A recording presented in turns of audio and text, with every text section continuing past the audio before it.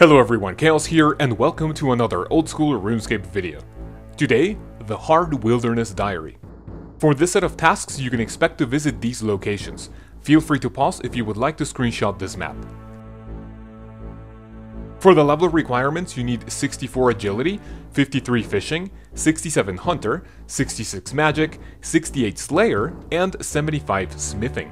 For the item requirements, you need any god staff, 2 blood and 2 fire runes, an unpowered orb, 3 cosmic and 34 air runes, a small fishing net, a rope, a hammer, about 6,000 coins, 2 adamant bars, some combat gear with a slash weapon, an anti-dragon shield, an oily fishing rod, and fishing bait.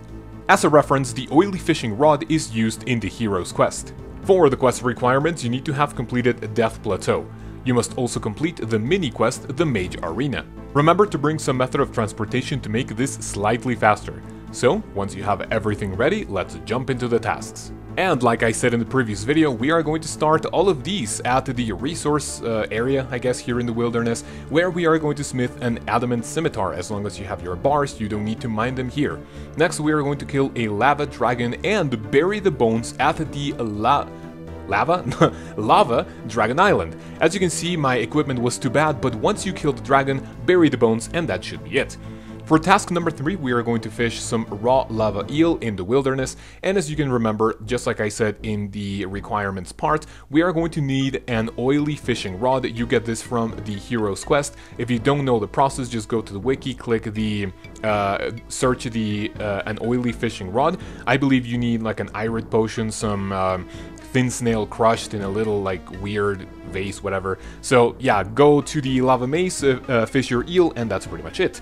Next, we are going to kill a spiritual warrior at the Wilderness God Wars dungeon. As you can see in my inventory, this time around I have my items, so I am going to be able to kill the spiritual warrior, which is quite nice.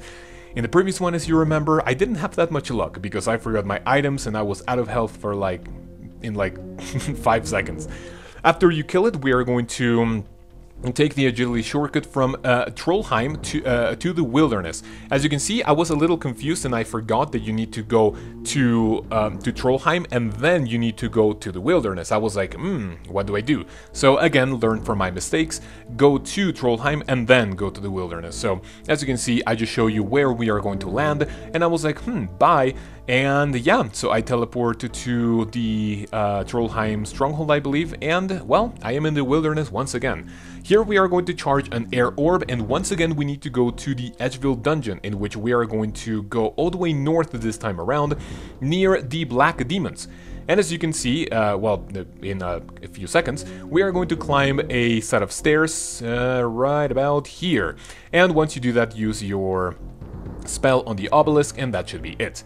For this next one, we are going to catch a black salamander. If you have the burning amulet, I believe, go ahead and travel to the Kaoz altar in level, what is it, like 15 wilderness.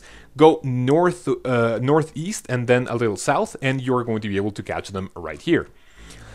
As you can see, I'm still doing little emotes while I wait. Now this one, you need to cast one of the 3 god spells against a player. Now I didn't find anyone here because there wasn't a lot of people, but maybe just ask someone to help you out with this one and that should be it.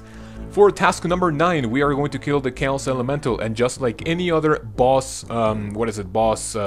kills here in these in these guides, I only show you where they are, but when we get to the boss guides here in the channel, I am going to show you how to kill either just one or kill them effectively.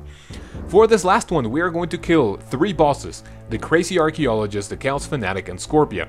If you are following this, I guess it wouldn't really be too efficient following this guide for the bosses, but as you can see, I'm going to die here. I'm just waiting for my for my fate, and I'm like, bye. Or I guess, you know, I just ask the Kaoz Fanatic to kill me.